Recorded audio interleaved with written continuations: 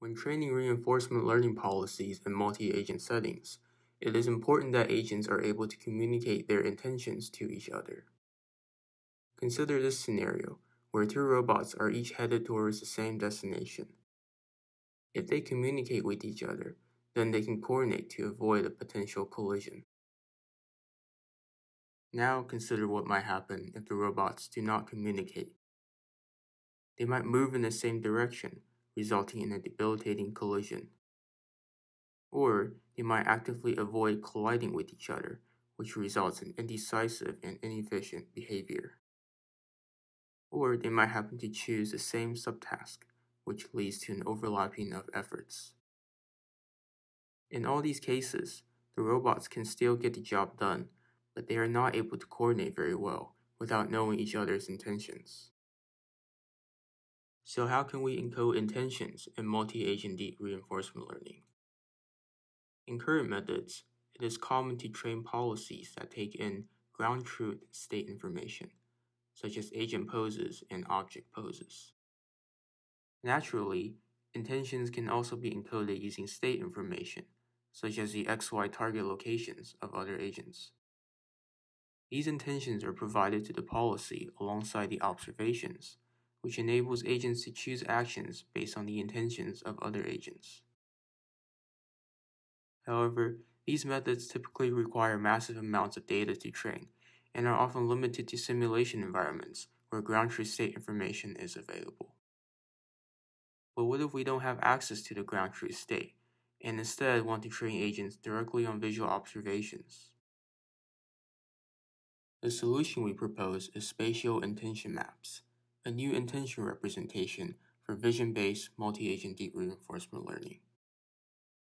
The main idea is to spatially encode the intentions of other agents into a 2D map that is aligned with the visual observations.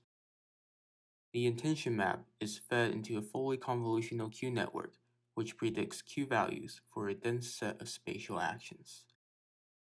The agent then executes the action with the highest Q value.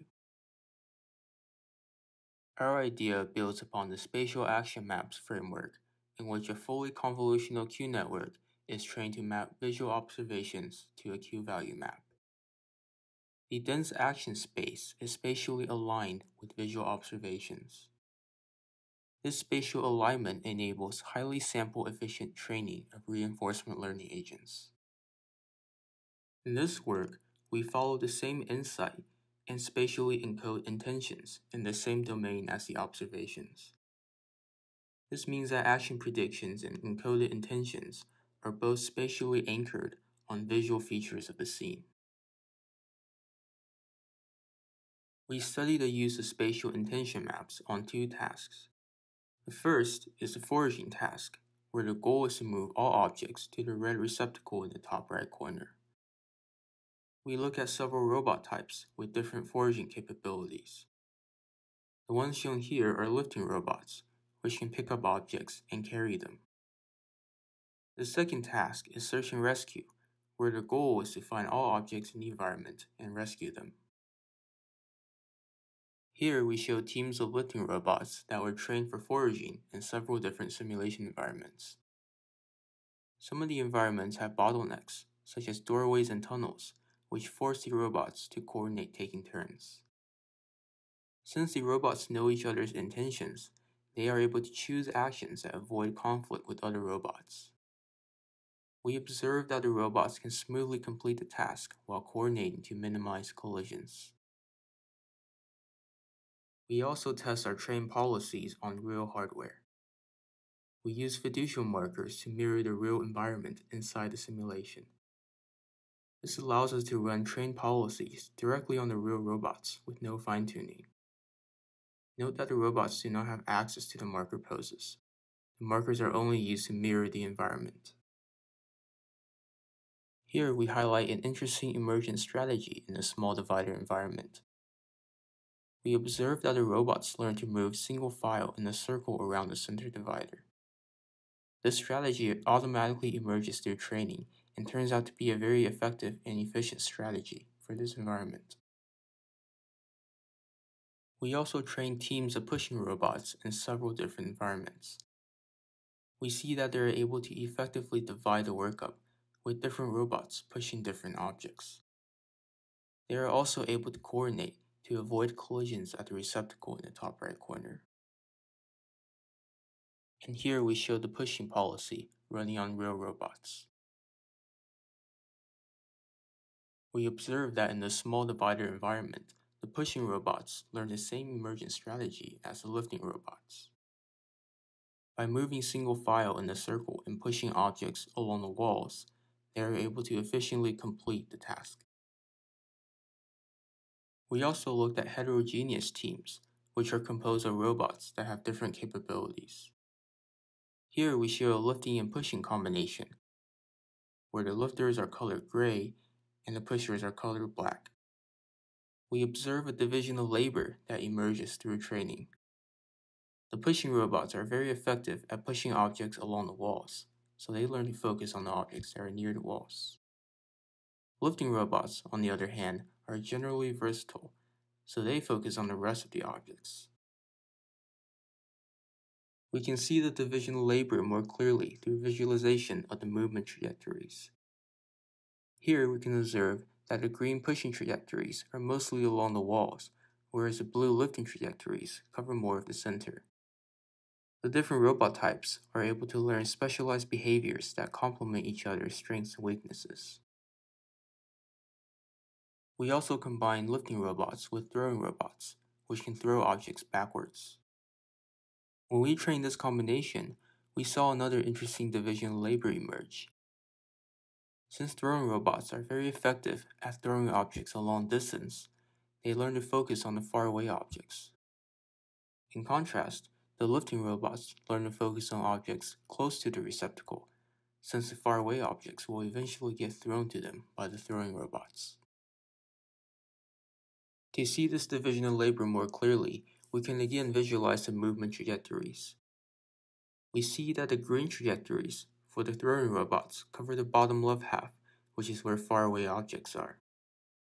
On the other hand, the blue trajectories for the lifting robots cover the top right half near the receptacle. This illustrates a synergistic division of labor, where each robot has learned how to best use its own unique capability to help the team succeed. Here we show teams of robots that were trained for the search and rescue task. In order to efficiently complete the task, the robots need to distribute themselves throughout the environment and divide up the work evenly. We see that they are indeed able to coordinate with each other and complete the task efficiently. And here we show the search and rescue policy running on real robots. We also visualize the search and rescue movement trajectories for policies trained with and without spatial intention maps. This allows us to qualitatively observe the efficiency enabled by intention maps. The robots trained without intention maps do not know each other's intentions, and as a result, they are not able to coordinate well and move much less efficiently. We now give a more detailed overview of our method. We use decentralized asynchronous execution with communicating agents. Here, Robot 1 is currently choosing a new action. The other robots, which are all currently in motion, send their intentions as XY waypoints to Robot 1. Then, Robot 1 spatially encodes the intentions into a map, which we call the spatial intention map.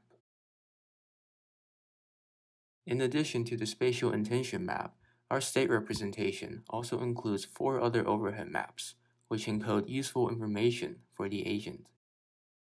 All maps are spatially aligned with the visual observations.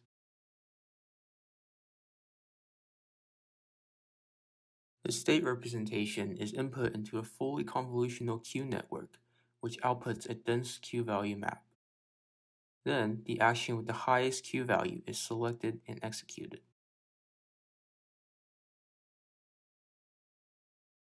One benefit of using a dense action space is that we can visualize action predictions by looking at the Q value maps. Here, we examine a pair of scenarios where there are 2 robots. Both are trying to go towards the receptacle. In each scenario, we consider a different intention for the robot on the left, and then we look at the resulting Q value map of the robot on the right. In both scenarios, we see that the robot on the right chooses an action that avoids colliding with the other robot. Here is another pair of scenarios, this time with two doorways.